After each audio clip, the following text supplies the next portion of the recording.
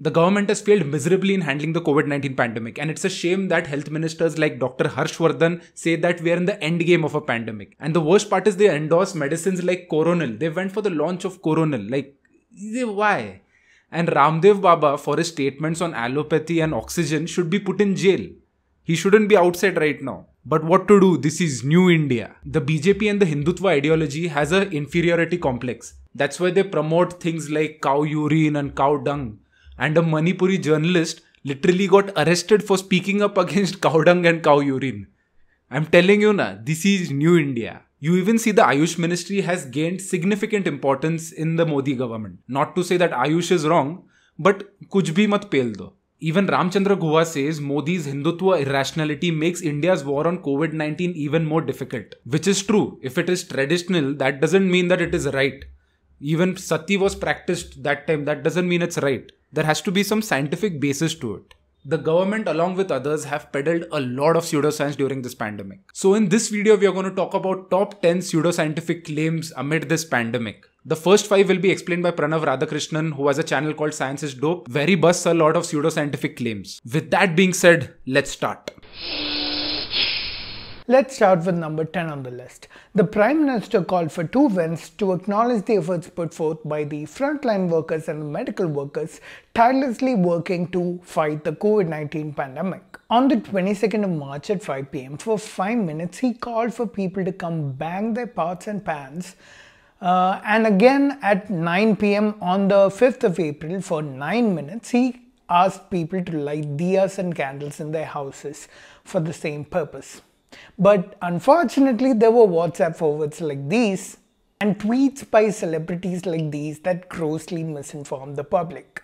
We saw people taking to the streets in hordes, disregarding all social distancing and isolation protocols, thinking they would decimate the virus by doing so because our Prime Minister told us. Well, we all know how that turned out. That is the power of misinformation. We then had people like Sadhguru offering medical advice that was not based on any evidence like this. One thing is, it will enhance your lung capacity. Another thing is, it'll enhance your immunity. Not just Sadhguru, I'm just using him as an example because Tanay and I are huge fans of him. But many accounts that had a significant following, many alternative medicine accounts, some yoga pages on Instagram, suddenly they all became very knowledgeable on all medical topics and started giving out advice. And the worst offender here is probably number 8. I'm gonna add some obvious advice for people suffering because of the oxygen shortage. Plant some trees, plants breathe out oxygen. Didn't you learn all this in science in school? Someone seems to have forgotten to tell her that medical oxygen is not the same as atmospheric oxygen. Turns out she tested positive and continued to spew misinformation on her Instagram page now that her Twitter account is banned. Next, we had entire parties by people to drink cow urine because they believe it can neutralize the effects of COVID-19. Not just cow urine, but cow dung as well. Men in Western India are smearing cow dung all over their arms, head and entire bodies. These participants believe that the dung can even ward off COVID-19. It's a real shame when people like these are working tirelessly to tarnish the image of a country at a world stage. At number 6, we have Coronel, Patanjali's claimed evidence-based medicine which can apparently cure COVID. It was based on a very flawed study of only 100 participants, almost all of whom were asymptomatic, and the average age of participants was in their early 30s.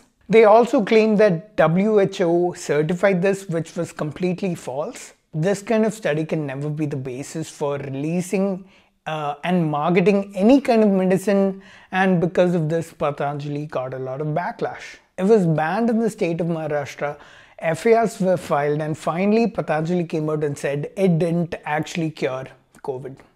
Back to Tanay for the rest of the list.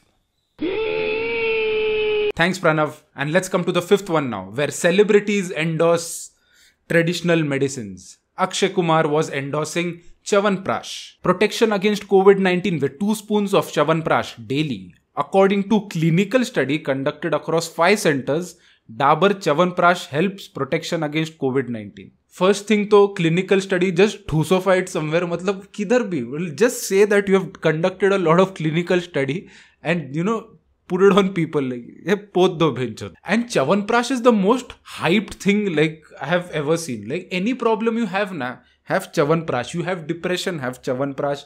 You have cancer, have Chyawanprash. You have AIDS, have Chyawanprash. Your TV is giving problems, have Chyawanprash. Everything na, Chyawanprash can just solve it. Then there is Amitabh Bachchan. Hi. As a beneficiary of homeopathy, I am encouraged to see the efforts of the Ayush Ministry to counter corona. I pray that India leads the world in finding preventive and curative solutions for such epidemics. Homeopathy also claims to cure everything. Like, even if a disease still has to come na, even that it has a cure for. Sab kuch. And what the weird part about these celebrities is that they'll keep endorsing all this homeopathy, Chyawanprash and all these weird medicines. And when their time comes and they get infected with COVID or any other disease, they are the ones to run to the hospital, a normal hospital. These celebrities must understand that their words have a huge impact on people and they should choose their words carefully and just not endorse any random things, because that might stop people from taking treatment. The next one is antibiotics. On social media, you see everywhere that if you have COVID, have antibiotics. But the very basic thing of antibiotics is that it is used to treat bacterial infections, not viral infections. They are 2 different infections. One doesn't work for the other. So antibiotics is for bacterial infection and don't have antibiotics for COVID-19 or any other viral disease. Because this again raises the problem of antibiotic resistance. If you have it for no reason, there are chances that bacteria might start getting resistant towards the antibiotics. So in future, if you have some bacterial infection, then the medicines might not work for you. Then the third one is steam. The most largely endorsed thing. Like the heat from the steam goes inside your lungs and kills the virus. Like the one in this video.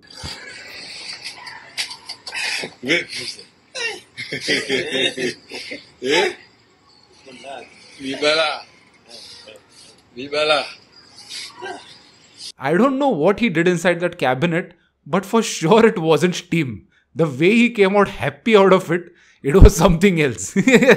Inhaling steam also hasn't proven to be effective against COVID-19. So please stop this message which goes around that, inhale steam to kill the virus due to temperature. In fact, it can raise problems like severe burns. This is also an issue. The second one is Biswarup Roy Chaudhary, the legend, the Masiha of India. The one who said that COVID-19 doesn't exist and it is just a profit-making thing for all doctors. Even vaccines don't work, and vaccine is something which is used for population control. Kya baat? He literally called COVID-19 a scam and it is nothing but a normal flu. Like nothing more. Why are you doing much on it so much? And the first one, I wouldn't call this pseudoscience but misinformation. Hydroxychloroquine, Fabiflu, plasma and remdesivir. All 4 of these have not proven to be effective against COVID-19. In fact, plasma has been dropped from clinical trials in India. Even remdesivir is going to be removed from line of treatment of India. If you want more information on remdesivir, I have made a video on it already. Please do check it out. The worst part about these medicines was that a lot of black marketing was done and people spent like insane amount of money behind it. Like remdesivir in the black market costed approximately 20,000, 30,000 per injection. And people took around 4-5 injections. So people spent in lakhs like to have zero effect of it. So these were the top 10 pseudoscientific claims amid the COVID-19 pandemic. And one more thing to remember is that we are not anti-Hindu for going against Ayurveda. And Ayurveda is not wrong. It has its own benefits. But kuch bhi mat pel dena. Like there are certain limitations Proper study needs to be conducted behind things. By you jumping the gun, people's lives come in danger. And if your medicine is really effective, come out and show the people. Let proper studies be conducted on it. You will even get a Nobel Prize if it is proven to be effective. And one more thing to remember is that Ayurveda is not Ramdev Baba and Ramdev Baba is not Ayurveda. When we go against Ramdev Baba, people think that, we are going against Ayurveda. That's not the case. They are two different things. And that's about it. Thank you everyone for watching the video. See you guys in the next one. Bye-bye.